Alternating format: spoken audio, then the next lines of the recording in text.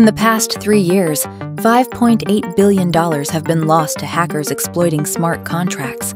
These flaws undermine trust in blockchain and slow innovation. That's why SWI designed Move, a programming language exclusively for smart contracts and their developers.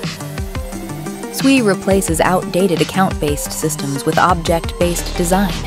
Move is a leap forward that makes transactions more secure, coding more straightforward, and applications more inventive.